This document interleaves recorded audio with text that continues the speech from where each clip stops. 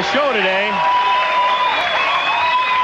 my next guest played her part to perfection, as they say. Please welcome the first kitty of crime, Catwoman, Julie Newmar. Julie?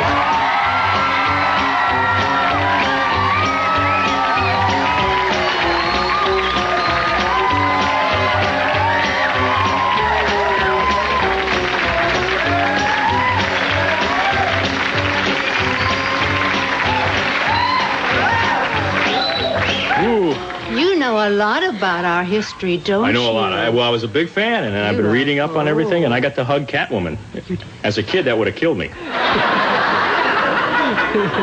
Anyway, now did you know that at the time all these kids everywhere had a crush on you?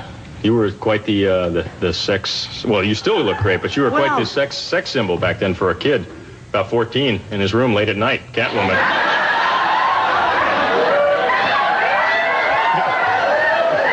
I mean that in the best of ways. Or in the Batcave, really. In the Batcave as well. My closet is very popular on Halloween. Yeah. Now, we're shooting you on the official villain angle. Remember, on your show, whenever you had a villain, see, they always shot you at an angle. They were twisted, people. Yes. That was just so we knew who the bad guys were as kids. Weren't those sets wonderful? The sets were great. Oh, yes. Let's take a look. We have a clip of the two of you in action. I think we should roll that. Hey, hot stuff. This is when Catwoman and Batman got a little close. Watch the videotape. It's all over, Catwoman. I could swim for it. You'd never survive the fall. It's at least 100 feet down into the West River. Anything's better than facing prison again. I'll do everything I can to rehabilitate you. Marry me.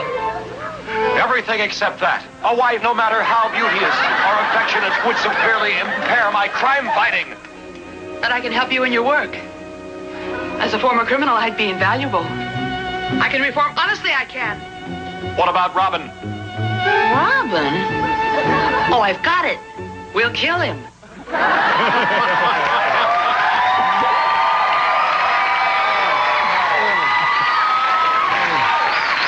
A great solution. Pragmatic, aren't you? You picked that segment to that line. Oh, that was a great scene. I remember that when I saw that clip. I remember that line. What did you think? What did you feel then? Did you think it was a good idea? Oh, yeah, it was great. Kill Robin, and you guys settle down in the Batcave. No, then the show would be over. Now, how long did you do ballet before All this? my life, forever. I still do. Yeah, you still enjoy it, and you have a film coming out about dance? Dance Academy. Uh-huh. And what's that about?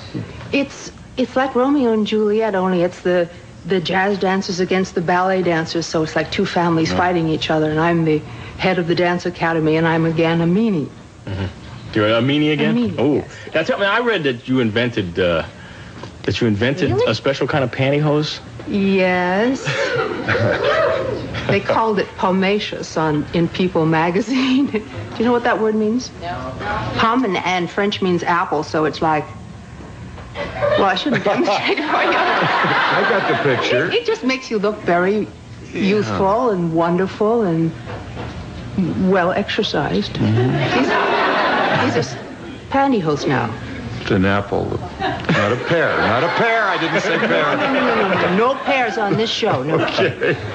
Slowly. And you've also done a lot. Now you're doing a lot with real estate these days too. Yes. Fortunately, when my little boy was born, I set two goals for myself. One where I would have a job where I could be at home and watch him grow, and the second one was to produce $250,000 a year for the rest of my life.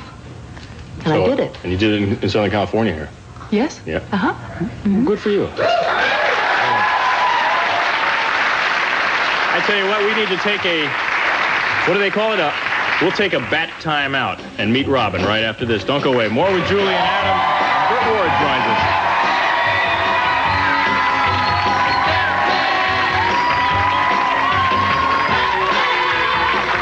Holy boy wonder.